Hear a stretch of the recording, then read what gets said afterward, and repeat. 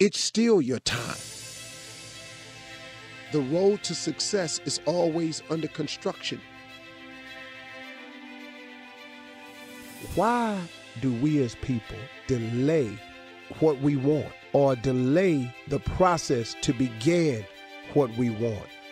To break through to the other side. I'm saying to you that you got to put forth an effort. Give God something to bless. God is a forgiving God. That's how I exist today. It's still your time. Unsuccessful have created a lot of sayings to justify our failures as people. Well, my ship has passed. That was created by a person who did not quite make their goal in the amount of time that they had set for. So to justify it, here comes this great, seemingly very clever saying, well, my ship has passed. So we adopt that. Here's another one. Well, I guess it just wasn't meant to be. That sounds good, don't it? Because they mix it up with a little bit of faith base in it. I guess if God wanted it for me, I'd have it. Are you serious? You're actually gonna use that one to justify where you are in life, man? I want to remind everybody today that it's still your time, that your ship hasn't sailed. You didn't miss all of your opportunities. There's others. It's still your time. You still got a chance. You still have a shot. Here's a good one. You still have hope. You do. As long as God is who He is, there's always hope. You can never lose sight of that. You can never let the devil win that battle, that there is no hope. It's still your time. You still got a chance. There's always hope. So many people are not getting the full benefit of their life. So many people are not getting all the blessings that God has for them because you keep waiting on the perfect time. And how many times have I heard people come to me and say, hey man, I'm just waiting on everything to line up right, man. The road to success is always under construction. You ain't finna go out there and there ain't no barrels on the road. You're not going out there and not running to detour sign. You're not going out there without seeing the men working sign to get off. You're not going out there to see it. So guess what, man? This is the perfect time to do it now. You have got to move and you've got to make a decision to go now. God will get you through everything necessary for you to get through, but you can't quit though. See, here's a part. You can't quit.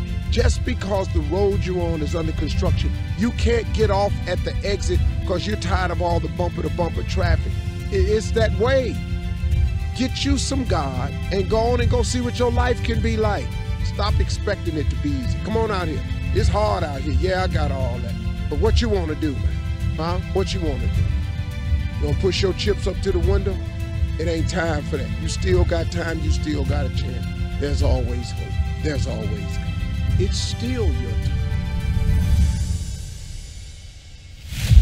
Why do we as people delay what we want or delay the process to begin what we want? Our hopes, our dreams, our desires. You got something that you've been dreaming about. You got an ambition of yours that's not yet fulfilled. You got goals you haven't accomplished yet. You got dreams, aspirations. Everybody has them. Everybody's got them. Everybody's got something that's on the table that they haven't yet attacked yet. What are you waiting for? Start your mission today.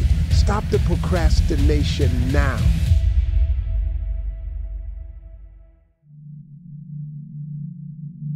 An idle mind is the devil's playground. So if you ain't working on your goals, dreams, aspirations, or visions, waking up seeing how today gonna go, or the devil, he got plenty for it. But if you get your mind right on your goal and your focus and your purpose, then you can go on about your business. Then when the distraction comes, you can catch yourself.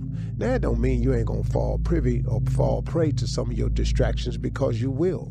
But you will have a goal in mind, an aspiration that makes you go, hold on, man, I got to stay focused here, because what I really want, where I'm really trying to go, this new thing that's being introduced, this don't fit into the equation. Man, let me keep it moving.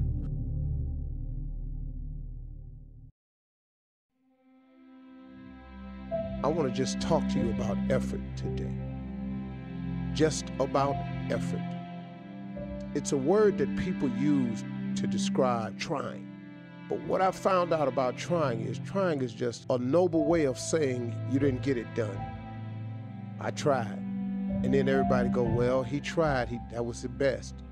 Well, that's not exactly true. I don't want you to be one of the people who just tried. See, trying to attempt something, you're gonna have to first try. But I want you to change your mindset from trying to getting it done. That's a big difference. When you say, I'm gonna get it done, somebody says to me, I'm gonna try. Those are two different people I'm talking to. I'm really more apt to listen to the person that says to me, I'm gonna get it done. Because trying, to me, I know what that means, man. And oftentimes when you've tried, have you ever noticed that you've not gotten it done? If all you're gonna do is try, anybody can try. It's the person that has the mindset that I'm gonna get it done is the person who changes the complexion of things, who changes the outcome of things, who gets a different results. I'm gonna get it done is very different than I'm gonna try. You know, look, man, I know this sounds a little harsh, but you gotta stop feeding yourself these little old wise sayings that it was a valiant try. Hey man, you talk to anybody that took second place in the Super Bowl and see how they feel about their valiant try. You have to put forth an effort. You must start to attempt. I am going to get it done, because I just don't see failure as an option a lot of times. Now what you saying to me, Steve? I'm saying to you that you got to put forth an effort. Give God something to bless. Oh, God, bless me. Oh, God, bless me. Bless you what? Bless you where? Bless you how? Stop basing your results on what you're thinking. You got to think higher. You get God in your life, man. He allows you to think higher, bigger, better, more. I'm sitting up here in my debt. I came up with a plan to get out of debt in 5 years. Now I said, wait a minute, man, hold up. God created heaven and earth, all of it, in 6 days. Why am I walking in there talking about help me in 5 years? How is it gonna take God 5 years to get me out of debt, and he made heaven and earth in 6 days?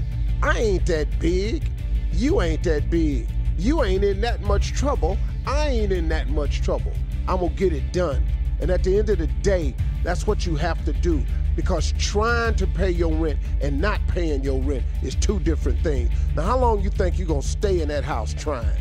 You got to go with the mindset of getting it done. And if you can put some stuff out there and give God a chance to put his finger on it and bless it for you, the most stuff he can do for you. Quit looking around at what everybody else got and go and get some of it for yourself.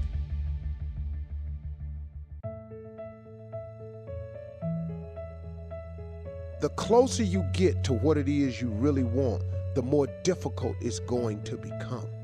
But you've got to push through. See, if you don't push through, you never know. See, you can't get right to the answer, and because it gets really difficult, no, man, I guess you should not give up right now. I guess you should keep pressing. I guess you should do more. Because see, in all of us, when you've had enough, I want you to know something. You do have a little bit more. You can do one more. I always feel like I can do one more anything. And I tell my friends all the time, I can do one more.